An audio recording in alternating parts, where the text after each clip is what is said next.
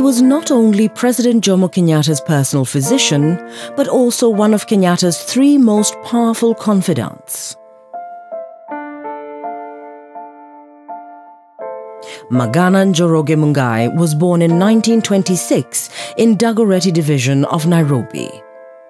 He went to the Presbyterian Church Elementary School in Kikuyu before joining nearby Alliance High School, then the leading boarding secondary school for Kenyan Africans.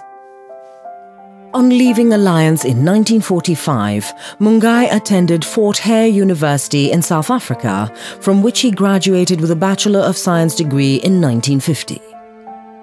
From Fort Hare, Mungai proceeded to Stanford University in the US, then, as today, one of the top universities in the world, where he obtained a BA degree in 1952.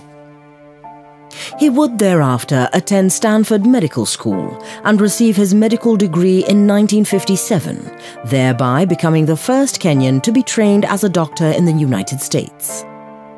Later, he would pursue further medical studies at Columbia University. Mungai came back to Kenya in 1959 and set up the Chania chain of clinics around the Dagoretti area of Nairobi, from which he dispensed affordable medical treatment. The Kenya Mungai came back to was undergoing many political changes. On October 20th, 1952, the colonial governor in Kenya, Sir Evelyn Baring, had declared a state of emergency throughout Kenya in an effort to combat the Mau Mau armed rebellion, which had broken out in parts of Central Province against British rule. That day, many leaders of the only countrywide African political party, the Kenya African Union, KAU, including the party's president, Jomo Kenyatta, were arrested, later tried and jailed for their part in the Mau Mau rebellion. After serving their jail terms, Kenyatta and his co-accused would be kept in detention for a number of years. Mungai would be one of the doctors who visited Kenyatta in his detention. All that time, African leaders would agitate for their release from detention, even though the leaders would end up forming in 1960 2 rival national political parties: the Kenya African National Union KANU and the Kenya African Democratic Union KADU. Mungai was among those who helped draw up the constitution of KANU, whose interim president was James Gishuru. Kenyatta and his co-detainees were released in August 1961, and Mungai became his physician. Soon thereafter, Kenyatta took over as president of KANU and would later lead his party's delegation to the Second Constitutional Conference in February 1962 at Lancaster House in London, at which the final touches to the path to Kenya's independence were worked out.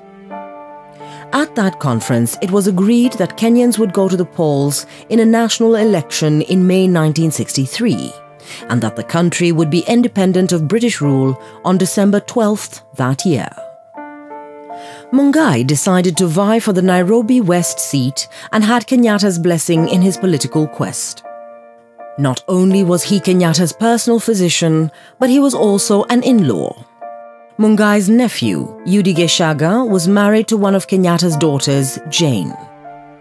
Mungai won the Nairobi West seat easily, and in that election, KANU as a party emerged victorious, winning 83 of the 124 seats in the House of Representatives. On June 1, 1963, Kenyatta, as leader of the majority in Parliament, became the first Prime Minister of Kenya. In the government that he set up, Kenyatta appointed Mungai Minister for Health and Housing, a portfolio he would retain when Kenyatta formed his 15-member cabinet on Kenya attaining independence on December 12th that year.